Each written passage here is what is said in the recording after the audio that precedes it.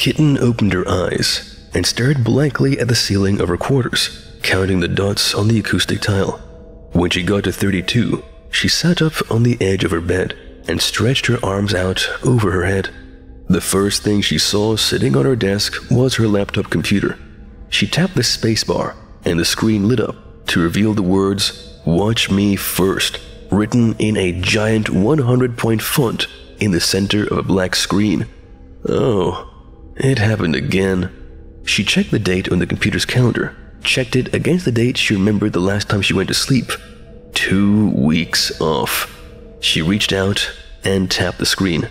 There was a brief pause, and then the video began playing. On the screen, she could see herself sitting at her desk. There was a glass of water and 2 blue pills in front of her, and a slip of paper in her hand. The kitten on the computer screen cleared her throat, looked down at the slip of paper, and began to read. I, Agent Tabitha St. Matthews, serial number 43857764/735, hereby elect to undergo memory redaction therapy. I have been completely briefed on the risks and dangers this therapy may entail.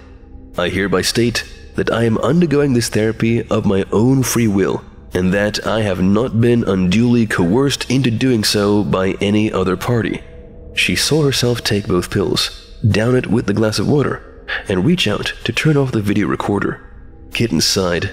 What does that make it? 20 times now? This can't be good for my brain. She closed the video file and opened up the folder marked Mission Report to find out what she decided she no longer wanted to remember firsthand. End of file.